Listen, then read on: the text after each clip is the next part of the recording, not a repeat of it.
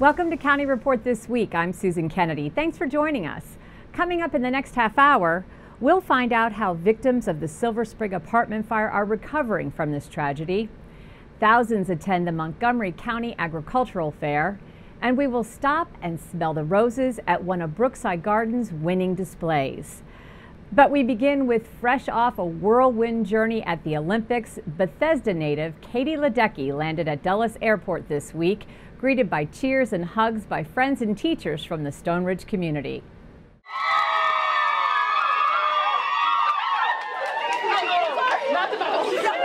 It means so much to me to have their support, and I felt it the whole week in Rio, and to see them first thing when I get home, it means so much to me. I hope to make as much of an impact as I can, and I know it.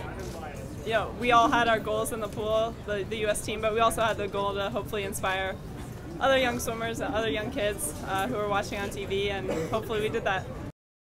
And what's next for Bethesda's Golden Girl? Katie will be taking a break from swimming these next few weeks as she prepares to start her first semester at Stanford this fall. It's been more than 1 week since an explosion and fire at a Silver Spring apartment complex sent 34 people to the hospital and claimed the lives of at least 7 others. Officials are still investigating what caused the fire, and in the meantime, officials are working to assist close to 50 families with alternative housing, medical care, and assistance. Phyllis Armstrong reports on how those residents are coping with this devastating tragedy. This Silver Spring family has come to the Long Branch Community Center not for housing, but for help. They are still going through the trauma of witnessing a devastating explosion. Because everybody is here in their mind. That voice is when the people was screaming. These parents and children still have an apartment. The trouble is sleeping there. We are thinking that it's going to get a bump again. U.S. Senator Ben Cardin called the loss of life and personal belongings heartbreaking. Most of the people here have nothing left. Everything's been gone.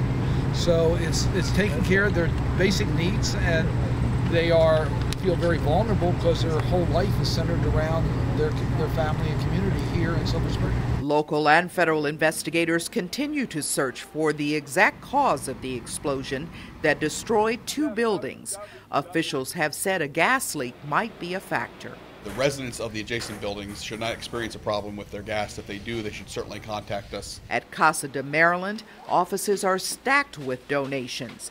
Some of the assistance is going to people who lost all they had in a Hyattsville fire that displaced 10 families on Friday. We were scared. We just got out really quick, and we just got out the baby and me, and so we couldn't get anything, and we lost everything. Nonprofit organizations are asking the public to donate money or gift cards instead of items that have to be stored and distributed. Local officials are also working on providing the counseling services some residents need to recover from the explosion that claimed at least 6 lives. Phyllis Armstrong in Silver Spring for County Report This Week. The county is accepting cash donations for the victims through the Montgomery Housing Partnership. Donations can be made online at mhpartners.org. Checks should be mailed to the location on your screen. Be sure to write Long Branch Fire on the check's memo line. Montgomery County Public Schools students head back to the classroom on August 29th, and MCPS officials are expecting about 159,000 students on the first day of school. That's about 2,500 more pupils than last year. The district's new superintendent, Dr. Jack Smith, said he plans to start the first day at a local bus depot. So I'm going to start at one of the bus depots at about 5:30 in the morning, and we'll talk with bus drivers and just be there and watch what happens. I went to one when I was able to visit the system back before school ended. It's great. All those buses, it's amazing. So I'll start there.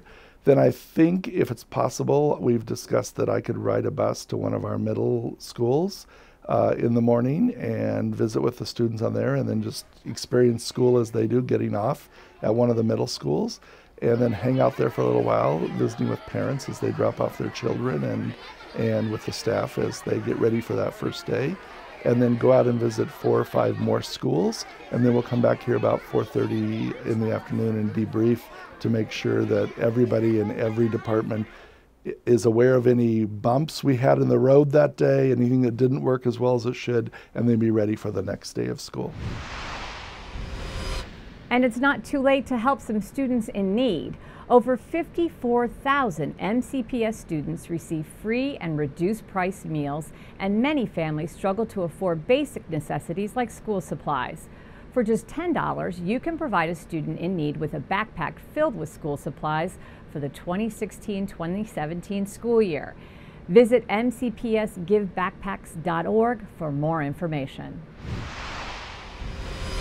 And as school officials get ready for the first day, Montgomery County Police want motorists to pay attention to the school buses that will be back on the road. Here to talk with us about how the police plan to beef up its school bus camera safety enforcement program is Captain Tom Didone. Captain, thanks for being with us today. Talk a little bit about the success of this program and now how you're planning to expand it. Well, over the past 2.5 years, we had 25 school bus safety cameras on the road, and unfortunately we captured about 4,800 people who passed the school buses illegally. That's absolutely unacceptable, and we have approximately 1,200 school buses in our fleet, so if 25 cameras can be passed so many times, we knew we had a significant problem. So beginning this school year, we've partnered with a new vendor, and we're going to be in the process of putting school bus safety cameras on all 1,200 school buses in the county. Now that will take about 3 years to accomplish, but by the first 2 weeks of school, we should have 100 cameras on the buses, which means we have approximately 4 times as many we did for the whole 2.5 years. And these cameras will continue to grow. So it's really important we get the message out to people that you don't pass school buses. And that's, if you do, you're gonna have to pay the fine, because we're gonna have cameras on all the buses to protect our kids. Now, a lot of folks, I don't think, understand exactly the rules that are in place for getting around a school bus. What is the best advice you can give somebody if they are stopped behind a school bus? Well, if you see the school bus with that red stop sign and the flashing lights out, the safest thing that you can do is stop, especially if you're in doubt.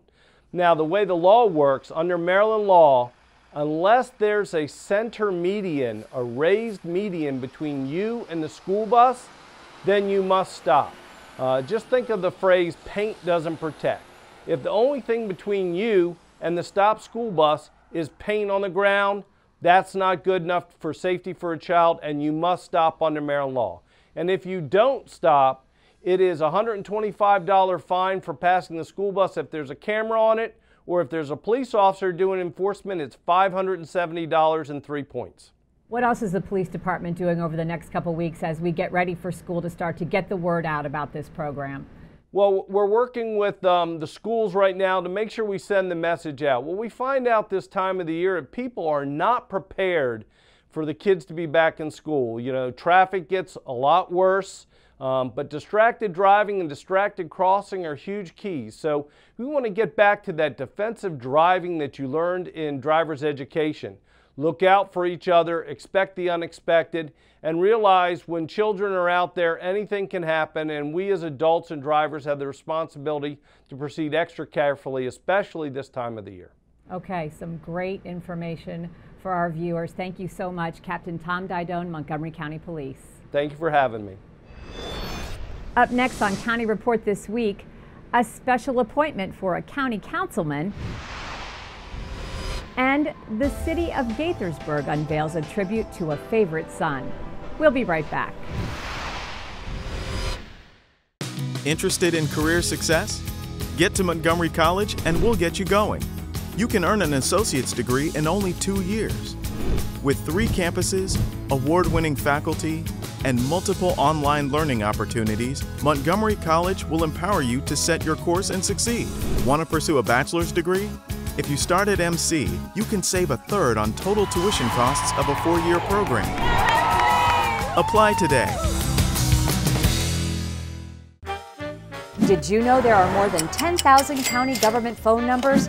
But there's only one number you need to remember for non-emergency calls, 311. MC311 is Montgomery County government's online telephone information system. Need information? Have a problem or complaint? Trying to locate a county government facility? Call 311. The call center is open Monday through Friday, 7 a.m. to 7 p.m. The website is available 24 hours a day, 7 days a week. Welcome back to County Report this week. The C&O Canal is a national treasure and a huge asset to our county. This historic trail stretches 184 miles from Georgetown to Hagerstown, and it was a transportation lifeline for communities along the Potomac River. Recently, Council Vice President Roger Berliner was appointed to the C&O Canal National Historic Park Commission to represent Montgomery County. Berliner was appointed by the Secretary of the Interior and will serve on the commission for a 5-year term. The Board of Directors for the Montgomery County Economic Development Corporation has chosen its first CEO. David Petter is an economic development veteran who will join the Montgomery team from the Central Florida Development Council, where he was the president and CEO. The county's new public-private venture is committed to growing the business community.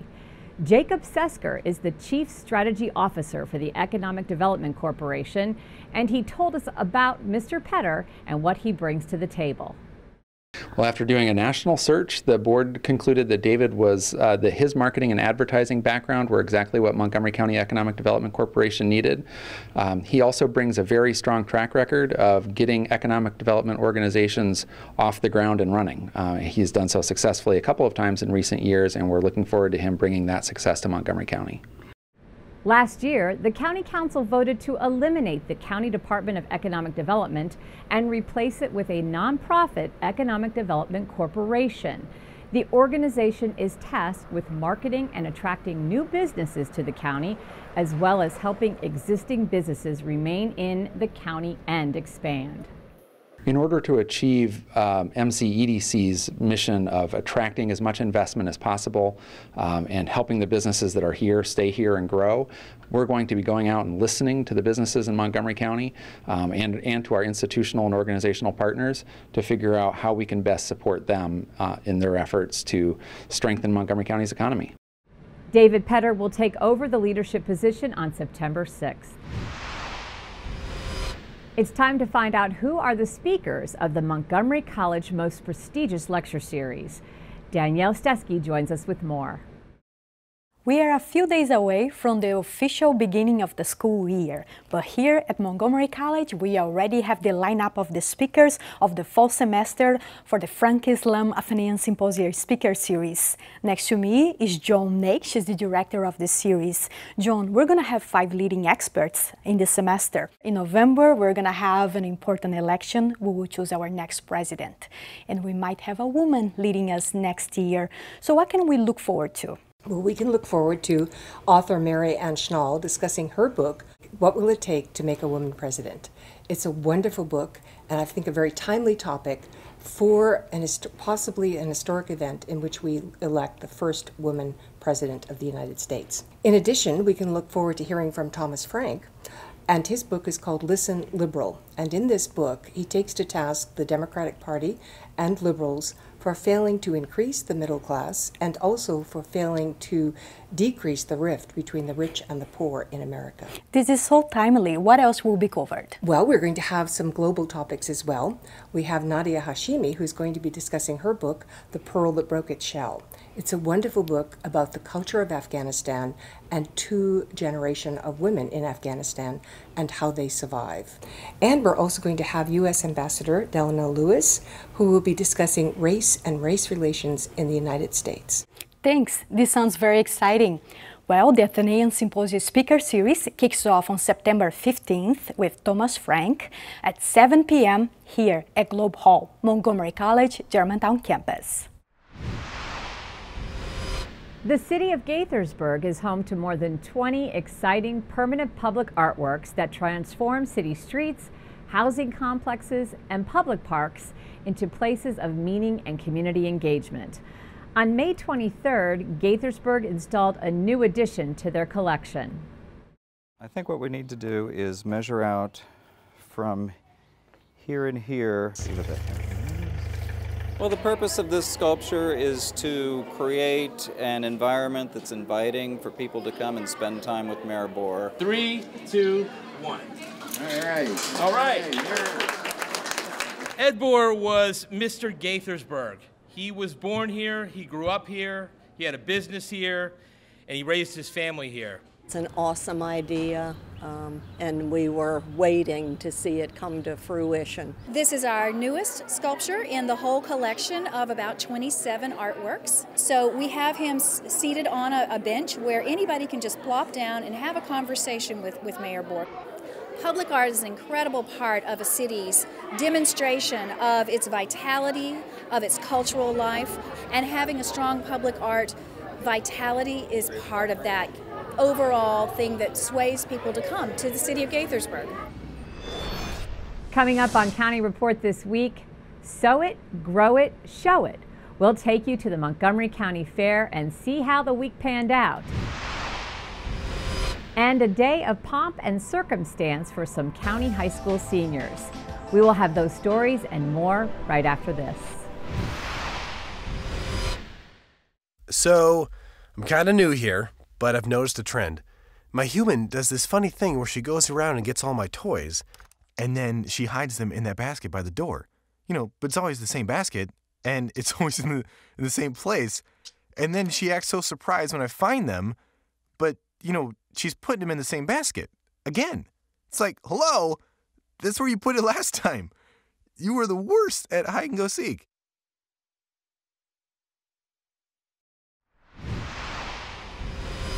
Welcome back to County Report this week.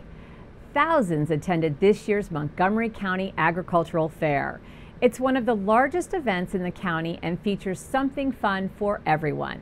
MyMC Media's Maureen Chowdhury reports. The Montgomery County Agricultural Fair is officially in full swing. The fair, which dates back to 1949, is one of the largest events in the county. Fairgoers can experience a variety of foods, games, and a few new attractions. Patrons come and they always love the pig races that are here, and that's a free event. We have Pepco Community Stage that always has free concerts and bands playing. We have a comedy hypnotist and an extreme illusionist that are on Pepco. We have grandstand events, our demolition derby, and monster trucks are always great hits as well. As far as what's unique and special is our high shark encounter. We have a couple new food vendors that are here this year. We have some new Kid Zone stuff going on. So what are people looking forward to at the fair this year? I really came for the rides and for the good food. Lots of fried food. Pigs. What about the pigs? I like them. They're yummy to eat. The arts and crafts and the plants. I like that. I drove down yesterday because I used to live in Gaithersburg. I had to see it again. I used to come down every year when I lived here. That was about 25 years. My niece, she's just turned 1, so her mother wanted to bring her out here. What are you looking forward to showing her and seeing yourself? I think right now she just wants to see the animals because she's learning her, the names of the animals and the sounds they make. Well, I like all the animals, the horses, the ducks, the sheep, the cows, the pigs. I just like looking at the animals. But with my grandson here, he wants to do the rides. I really like the rides. I just like being scared. Whether you're looking for a thrill, filling up on fried Oreos, or just celebrating the last days of summer with family, there's something fun for everyone at this year's county fair. In Gaithersburg, I'm Maureen Chowdhury for County Report This Week. Montgomery County Public Schools held its 2016 Regional High School Summer School graduation. MCPS TV brings you that story from Richard Montgomery High School in Rockville. I'm honored to welcome you to the commencement ceremony for Montgomery County Public Schools Summer Class of 2016. More than 100 students from many of Montgomery County's 25 high schools received their diplomas August 11th. These graduates of the class of 2016 completed their studies through the MCPS Regional High School Summer Program. Many students are participating and are finishing over the summer due to various situations that needed to extend their senior year. We have a few students this summer who are actually graduating high school in 3 years and are going to be using summer school to help them graduate early so that they can go on to begin either a career of work or to go to college. So we're very excited and we're happy to be able to celebrate with all of the families this summer. I wanted to graduate early because I just wanted to get a jump start on my college career and getting started studying because I really want to do business and engineering. The featured speaker was Dr. DeReon Pollard, the president of Montgomery College. I am proud as an MCPS parent, but also as a member of this community, that we have a community where we advance tolerance and we work to include everyone. If you were born in another country, stand up and say, I belong. We are so happy because, you know, my daughter did it after come from Honduras. So I came here in 2010, no English, so I had to learn it here. I've been in MCPS ever since, and hopefully I'll continue at MC and medical school. After the graduates received their diplomas and marched across the stage, they talked about their next steps in life. I'm intending on going to MC for about 1.5 years and then going to transfer to Stevenson Universities to study communications. And I'm going into secondary education English to be a teacher. It's time for you to put your money where your heart is and help out some Rockville nonprofits. Rock 11 Now's Willie James Inman is here to tell us how. Get ready to shop and save to benefit local nonprofits. Rockville Rewards reboots this September. The Rockville Rewards program is funded by a grant from the City of Rockville, and the program allows businesses to sign up to offer a discount to people who hold the card, and the people who sell the cards are local nonprofits. The Student Ambassador program started as a way to give students a leadership role at the college. One year they were invited to speak at a national conference about their program and about how they worked with first-year students. We had no money, and our provost at the time recommended that we might want to think about the Rockville Reward Card program as a way of raising the money to go on the trip. And we actually have classes, special needs classes, and we work directly with Special Olympics Maryland. This last year we started a dance program with Special Olympics Maryland. We had over 50 kids sign up for it. And for all you savvy shoppers out there, remember you can purchase your card for $25 at any participating nonprofit or online. Just head over to rockvillerewards.com for more information. For County Report This Week, I'm Willie James Inman. Coming up next on County Report This Week, a free outdoor movie series kicks off in downtown Silver Spring. And we'll show you what's in bloom at Brookside Gardens. Stay with us. In Montgomery County, we have a goal to reduce waste and recycle 70% of all waste by 2020. By recycling and reducing waste, we save natural resources and make our community even better. So recycle at home, work, school, everywhere, and keep recycling going. For more information, call the Montgomery County, Maryland Division of Solid Waste Services at 311 or visit montgomerycountymd.gov/recycling. Keep it going. Recycle more now.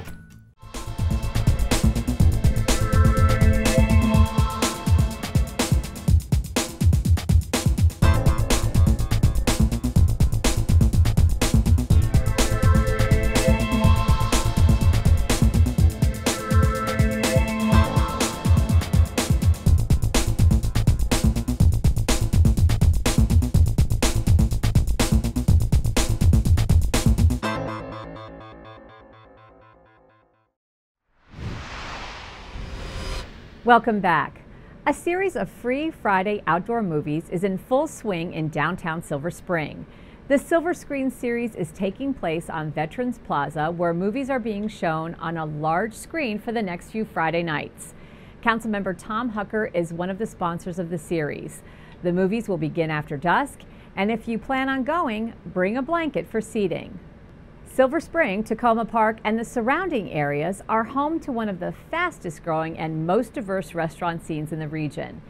Silver Spring Tacoma Park Restaurant Week 2016 is a 6-day celebration highlighting the variety of delicious fine dining options available in that area. Over 20 participating restaurants will offer diners special 2- and 3-course menus at terrific prices the week of Tuesday, September 6th through the 11th. No tickets or special passes are needed, but reservations are highly recommended for the week of this event. And it does look like it will be cooling off just a little bit next week. So if you are looking for one last activity before the kids go back to school, consider visiting the Rose Garden at Brookside Gardens. It's open daily and the admission is free. Here's more about this glorious garden and some tips on growing roses of your own at home. We are here at Brookside Gardens on a beautiful windy day today in the Rose Garden. I am Roger Haynes. I'm the caretaker. Somebody said I was the curator. I'm not the curator, I'm the curator of the Rose Garden. I've been here for 35 years and it'll be 36 years in September. This has been my pet project for the whole time that I've been here. That's what the flower looks like when it's coming open. This is what the bud looks like. It's coming on. This Rose Garden that people can come and see is about 10,000 square feet of bed space.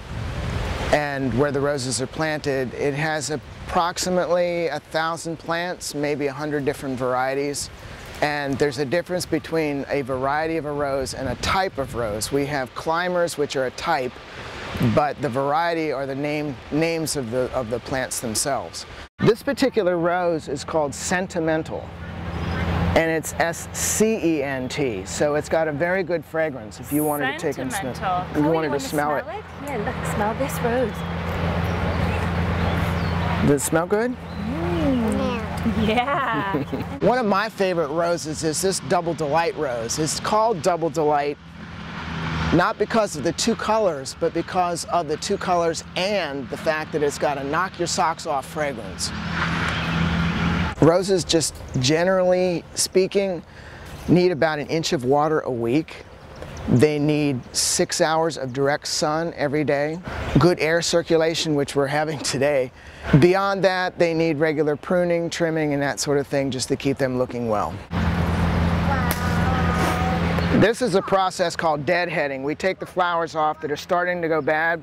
The centers are all dried up and the flowers are starting to show spots and not look very good. This is essentially trash. We compost all this stuff, and quite frankly, I think I have the prettiest trash in town. Most people, when they think of a rose, they think of the fragrance that goes with it.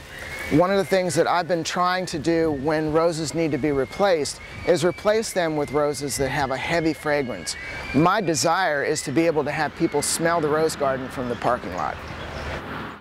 For more information on the Rose Garden or other programs at Brookside, visit their website at brooksidegardens.org. Now it's time to meet our Pet of the Week. Catherine Zanzano joins us from the Montgomery County Animal Services and Adoption Center with more. Catherine? Hi, I'm here in the small animal room at the Montgomery County Animal Services and Adoption Center, and I'm here with Batman and Robin. They are 2 3-year-old guinea pigs. They are 2 of several guinea pigs that we have available here at the Adoption Center. At this time of year, we are very busy and have many animals that are available for adoption and looking for good homes. One thing that people are not aware of is we have a large variety of small animals that are available for adoption at the center. Anything from guinea pigs, rabbits, hamsters, and more. So we ask that people visit our website or actually come on down here to the Adoption Center and see what we have available. And with that, we close this edition of County Report This Week. Remember to like us on Facebook and to join us again at this time every week for a look at what's going on inside Montgomery County. We're going to leave you with some sights and sounds from the Montgomery County Agricultural Fair. I'm Susan Kenedy. Thank you for watching.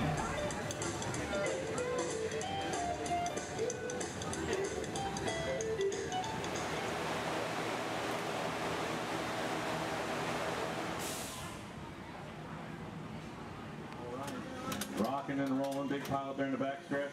We'll see how they get going here. Race leaders, Xfinity, Maryland, Lottery, Mid-Atlantic Federal Credit